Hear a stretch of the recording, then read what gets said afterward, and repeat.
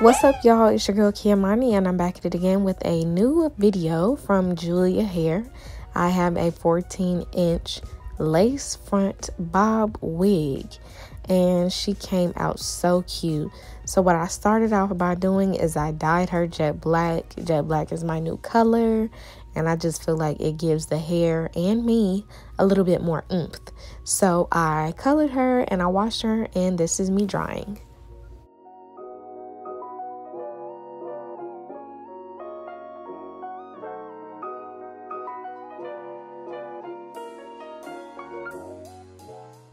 The hair texture is straight, so she was pretty straight once I got done blow drying. And I'm going to do a cute side part because the side part is so classy and bomb in a jet black bob unit. So that's what I am doing. I'm going to part her and then I'll pluck her a little bit. But this hairline was already fairly decent, so I didn't have to do much.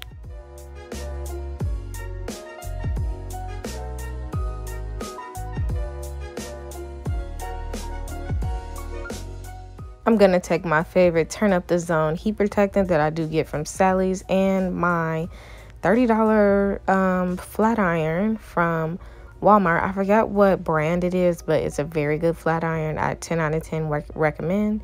And I'm just going to go over the hair. It's already straight, but I just wanted to to tame the puffiness a little bit. And so I'm just flat ironing it, making sure it's silky, and that's what this heat protectant does.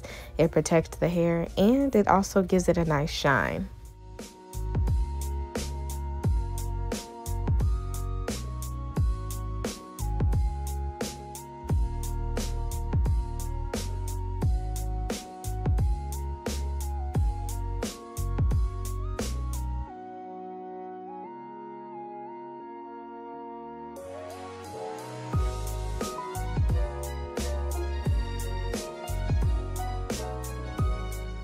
After that, I'm taking my razor and I'm touching up the bob a little bit more.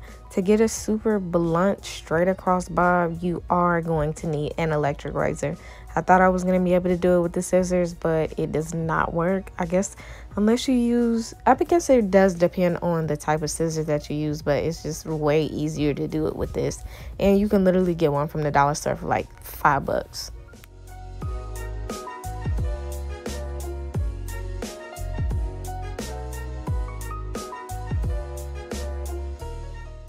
Next, I'm just going to slap her right on my head just to make sure the part is where I want her to be. And then I trim the lace and slap on a nice thin amount of got to be just to tack the front of her down.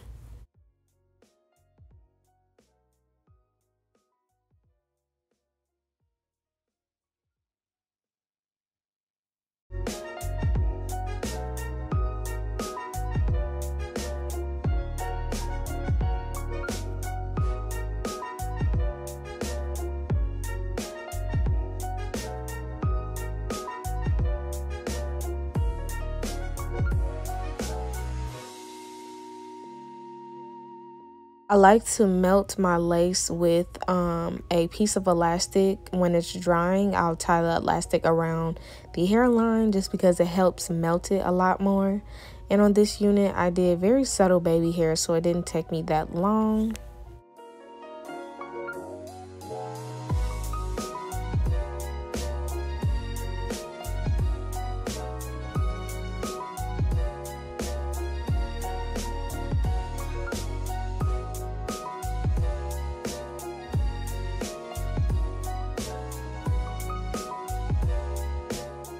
So after all the styling and cutting, this is the bob that we got.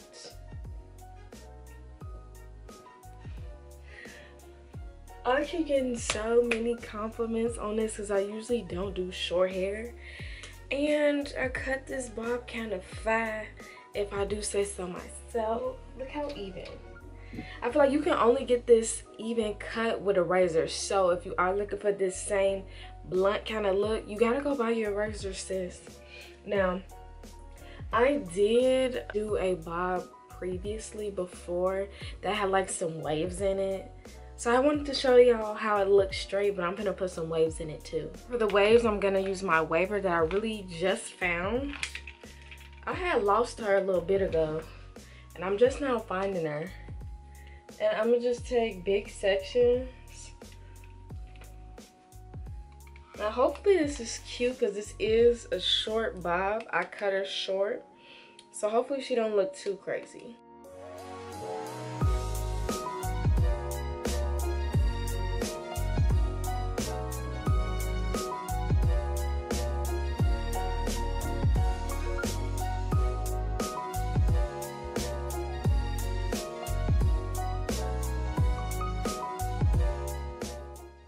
So this is what she looks like, and I think I might have missed a couple spots in the back,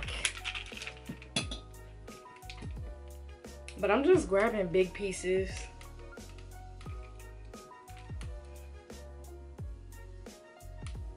Girl, stop. Grabbing big pieces. So I don't really know how crinkly she is in the back, but I feel like she's good enough.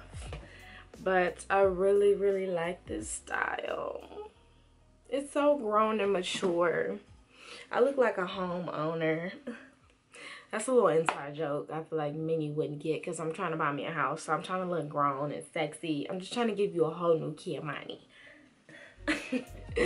So let me know what you think. If you want to pick up this wig and try this look yourself, everything on this is going to be in the description box down below.